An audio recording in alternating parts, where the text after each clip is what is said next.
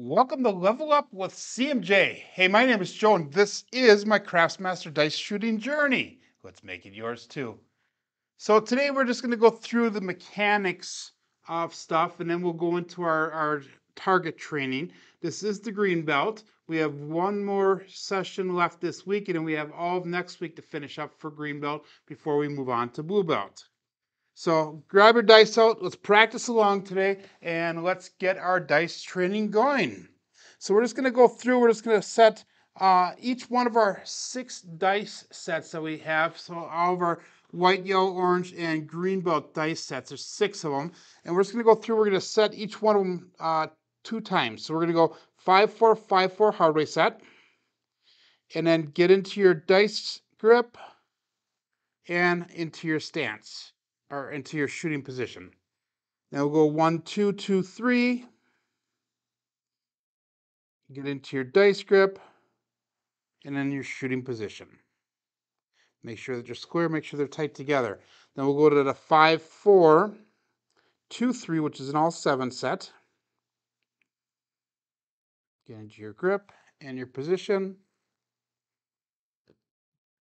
And we'll go to our 3V set, which is the 3, 2, 3, 6. So 3V.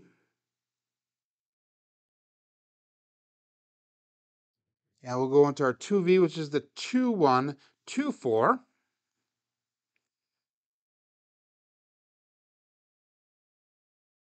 And this is good practice here, guys. And then we'll go into our mid-level all 7s, which is the 1, 2, 6, 5.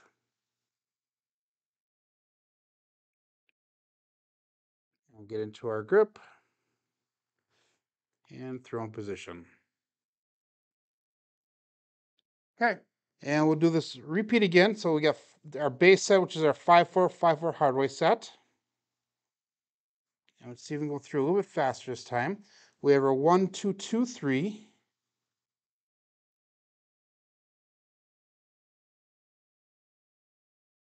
We have our 5, 4, 2, 3. And this is just working to get into these smoothly. 3, 2, 3, 6, which is 3V. So working in, getting it smooth, so that way we are comfortable doing this at the craps table. 2, 1, 2, 4.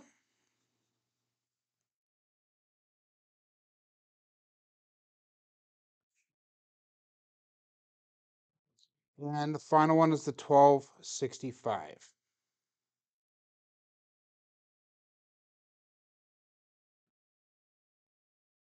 So guys, go through these, practice this.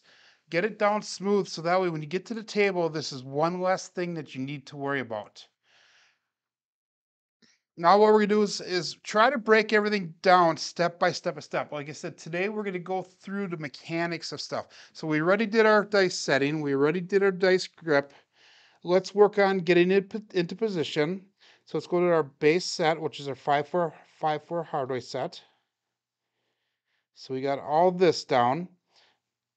Now make sure that your feet are in the proper position. So if you're throwing from stick left 1 and you're throwing down to the end of the table, make sure that your right foot is back, and you can almost point your toe in that direction. So that way when you are shooting, it will be pointed that way. Your arm is either going to be on top of the tray, the chip tray, just on the inside of the table by the chip tray, or you can put your hand down on the chip tray and brace up. But any way that you decide to do it, make sure that you're bracing up to the table and that you have a sturdy base. Okay. Now what we're going to do is we're just going to come up and bring your hand so that way it is square with the back wall. So that's all we're going to do, is just going to break it down from our position here. And keep in mind, when you have your dice in the grip down here, make sure you have a very, very, very light grip. Make sure that your fingers are just barely touching the wall. And we're going to work on the coming forward and bringing the dice so they're square at the release point. Okay. Make sure that you're not throwing a backswing in, and if you are, that it's in line so everything goes and releases straight when you get to the top position. Okay, and then I'm going to move my level here a little bit. And then what we're going to do is we're going to come up, and once you get to that top position, your square position, you're just going to release the thumb. So that way the dice will roll off your fingertips and they will go through the air square. So we're going to come starting position, come up, release that thumb. Okay, go back to the 5-4-5-4 hard reset. And we're going to start here, go up, release that thumb. Now what we're going to do is we're going to start throwing in some fluency. So we're going to bring it up, and we're going to get it to release point, but instead of stopping, we're going to release that thumb as the hand is moving. So get into our base set.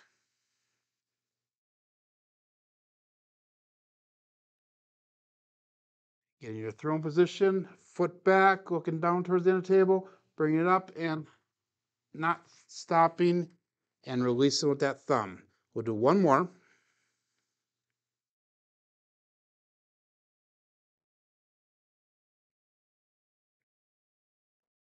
Okay, let me collect the dice in.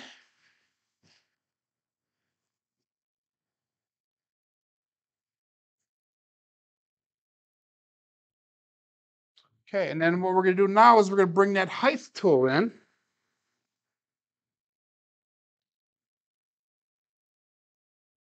And remember that the height tool is at the halfway point minus 3 inches. So I'm shooting from 107 inches away. That's about 9 feet from the back wall. So we're at that halfway point, plus we brought it back 3 inches. Now what we're going to do is we're going to go back to our hardware set again.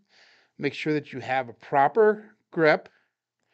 You're set up properly on the table, fingers lightly touching the dice, fingers lightly touching the table. Your foot is back.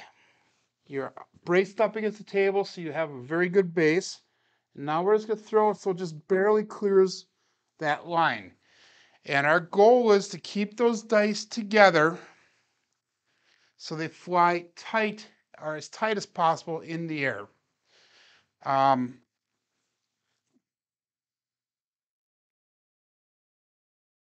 When you do this properly, the energy that's stored in the dice should be minimal because this is at the optimal height, the optimal apex at that midpoint with the string. And that way they should hopefully land very close to the back wall, and they're going to keep very little energy and they won't kick off that far. They're going to stay right down tight towards that wall.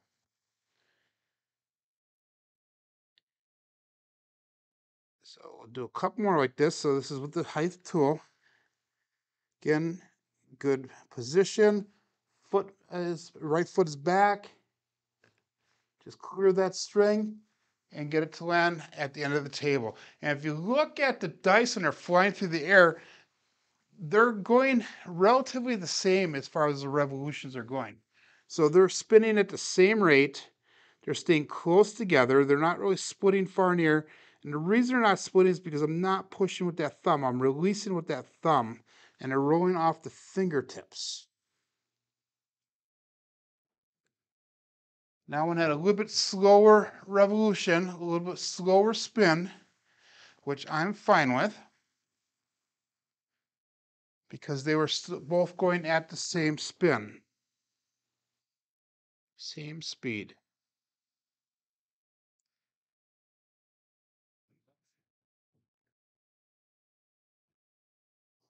And that was terrible because I pulled it. I released a little too late and I pulled it to the right and I hit the mixing bowl and then they took off on me. So that's stuff that you need to watch for. That's stuff that you need to look for, things that we need to correct as we are doing our throws.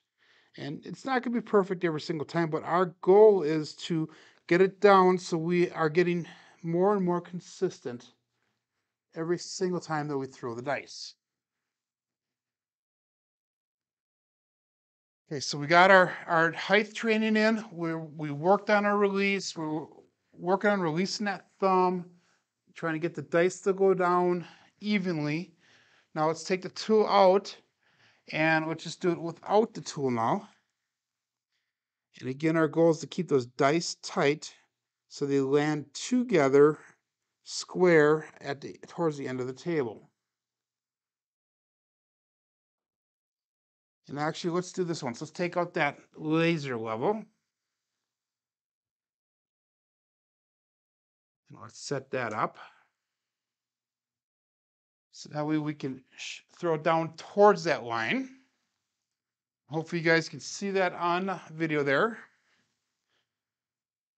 So our goal is to get it down and to touch that line at the end of the wall. Again, so they're just barely touching the wall. And when they do touch the wall, we're trying to do it in an upward motion. Terrible, terrible, terrible, terrible job. That again, I pulled. So that's one habit that I need to break myself, is that pulling. So when I pull, what happens is the dice veer off to the right. And that tells me that I'm releasing actually a little bit too late. And my arm is not going straight when I throw them. That was a good one.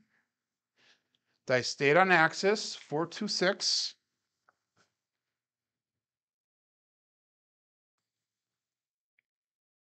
So you're going to throw these down here 5 to 10 times like this before we move on to the green belt specific stuff. I want to went a little bit to the right. Both dice still on axis. I had a single pitch, 3, 2, 5.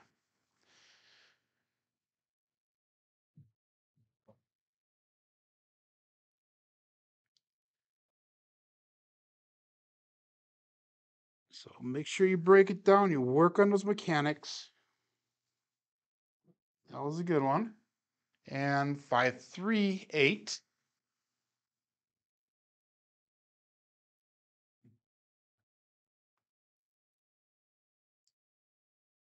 I was watching last night the same bet channel with Mudslide Mac did his throw for their throwing competition. And his first throw, he had 22 tosses before he had a 7 out, which is a pretty good benchmark. And that's going to be a very tough one to beat. I'm sure there will be people that will beat it, but it's going to be tough to get up to that point.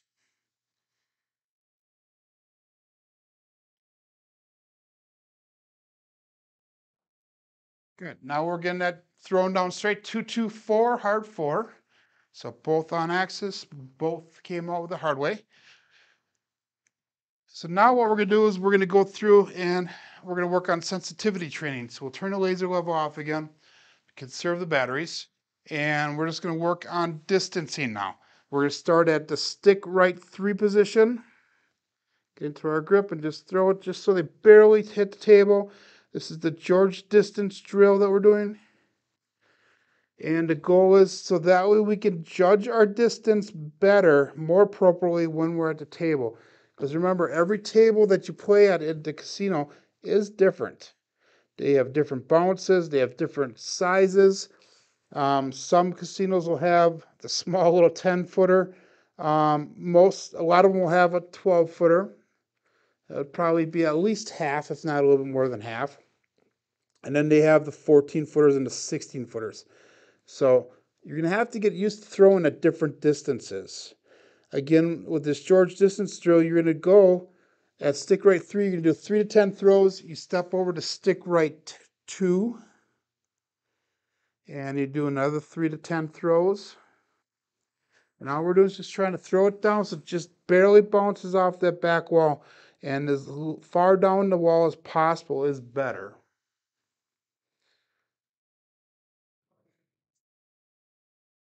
I'll do one more, and then we'll go to stick right 1.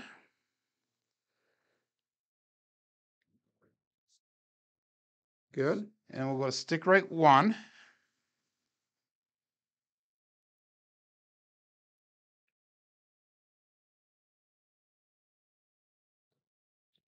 And the goal is to get them down so they're almost touching the back wall when they come to rest. And that way they're not bouncing all around the table. You can have a lot more control over the dice if you can minimize the amount of energy that is in the dice when they come off that back wall.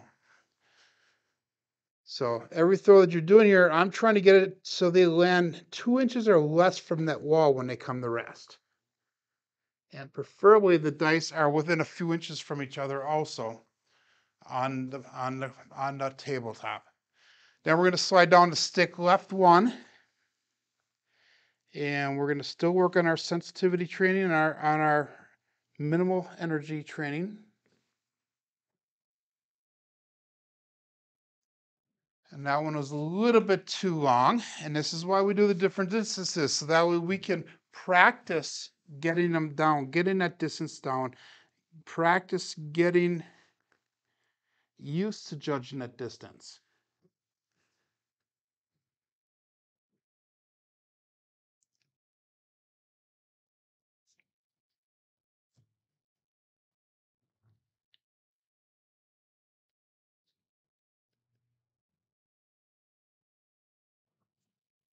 That was a good throw. Kind of went towards the corner a little bit, but that was right there. Do one more, and then we're going to get out our targets. And we're going to start with the 6-inch target.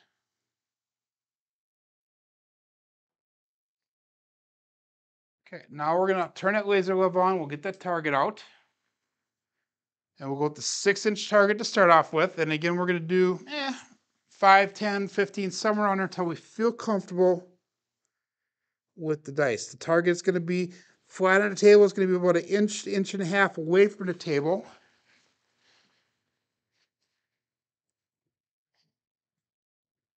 And we'll go with our hardway set.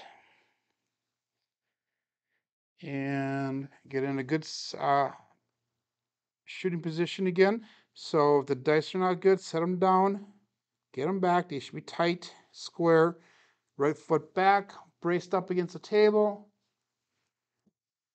and landing right on the target and coming back. 4, 4, 8. Square pair.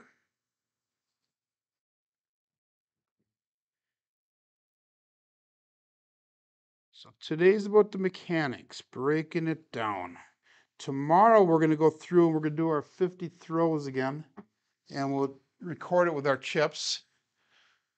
So that way we can kind of see what kind of results we're getting.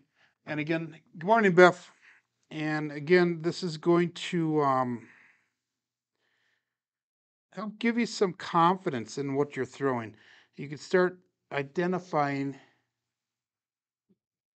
your strong numbers, your numbers that you're consistently rolling or that are above the average number.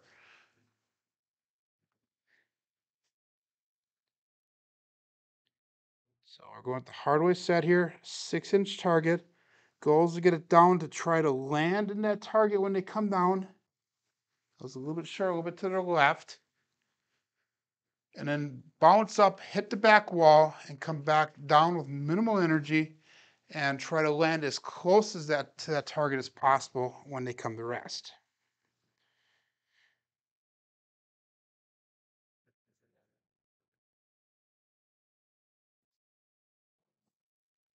Yeah, dice hit and then they crossed. That was kind of a weird landing.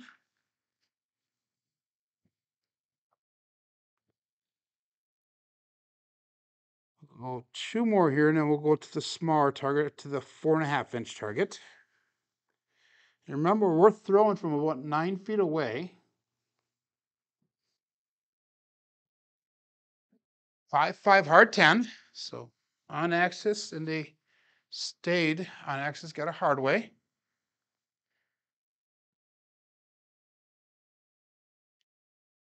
Last one here, we'll go to the smaller target.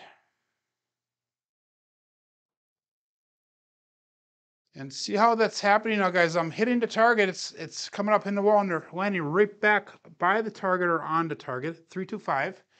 Let's go to the smaller target now, the 4.5-inch. And again, it's going to be about 1 to 1.5 inches away from the back wall. The laser level goes right down the center of the target. And our goal is to do the same again now. So we're going to try to get it down there. We're going to try to hit the target before it hits the wall and try to get the dice to land as close as we can to that target when they come to rest.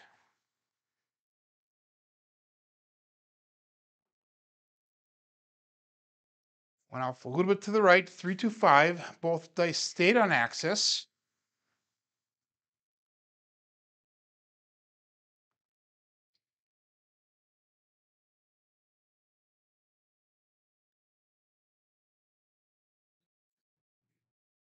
So good dice set, good dice grip, barely touching the dice, fingers are barely touching the table, you're braced up against the table, right foot back, release with that thumb, and they landed short, but they still came up, hit the wall, we still stayed on axis at 2, 2, 4, hard 4.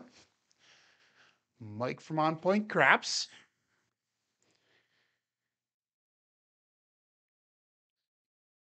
Again, like I said, tomorrow we're going to go through, we're going to do our 50 throws again. So we can record to see how they do. Another hard way, 3, 3, 6, hard 6. So we're getting some consistency here, so that's good to see.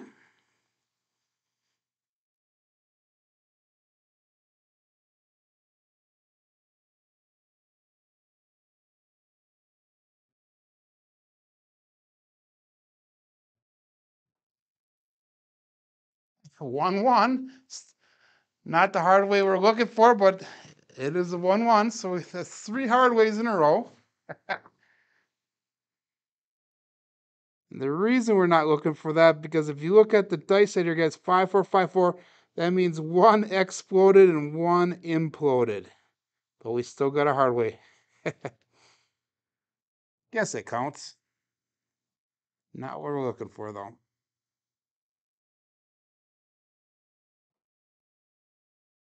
And we have a 5, 1, 6. Still an inside number. The right dice did implode.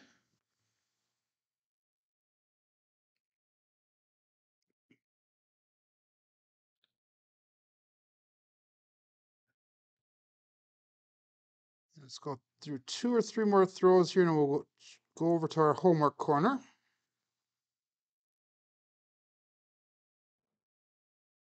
Terrible, terrible, terrible throw. Got a good result though, 5, 1, 6. The reason it was terrible is that my left dice stuck and then it took off when it went out of the finger. So they did not go down the table even.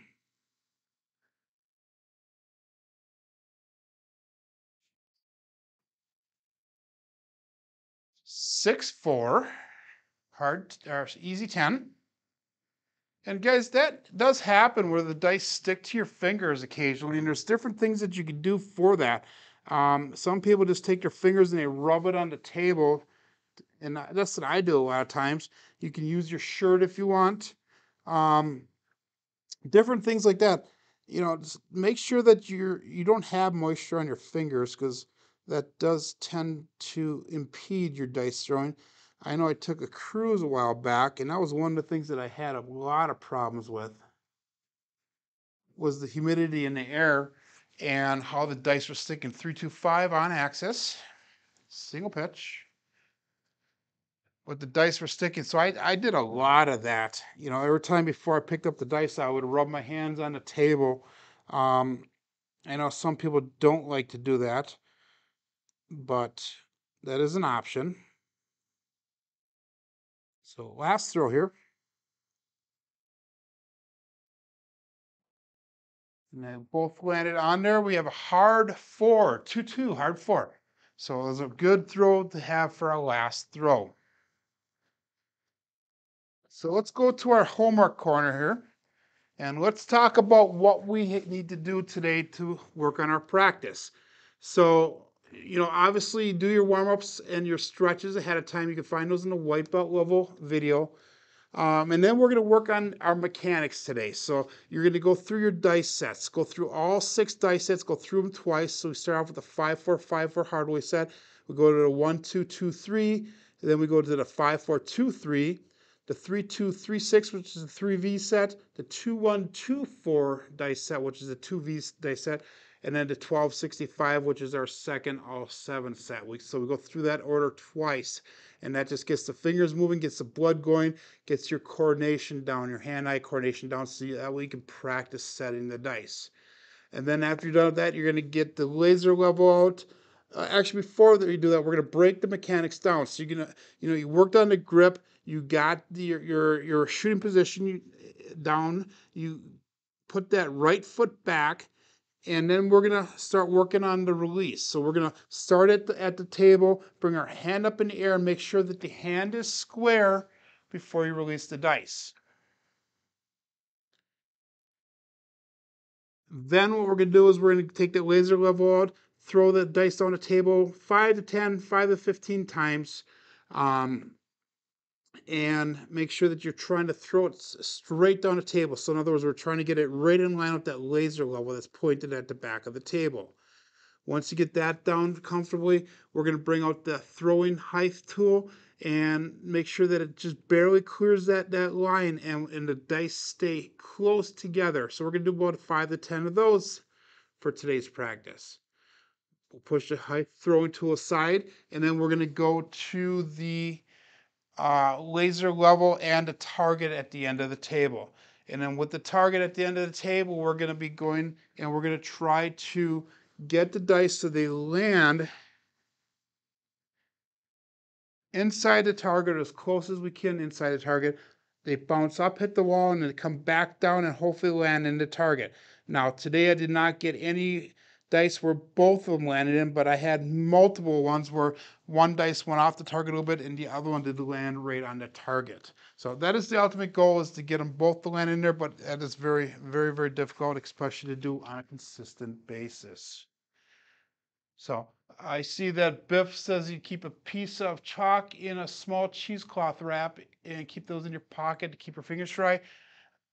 That may work. I question sometimes whether that's a valid thing, because you don't want to introduce anything foreign to the table. You don't want to make sure that they think you're cheating. Remember that, try to keep everything as honest as you can. Try to keep everything on the up and up. If you do that and you get away with it, I guess that's your thing. I know there are people that do that. I personally would not, just for that simple reason. But thanks for the suggestion.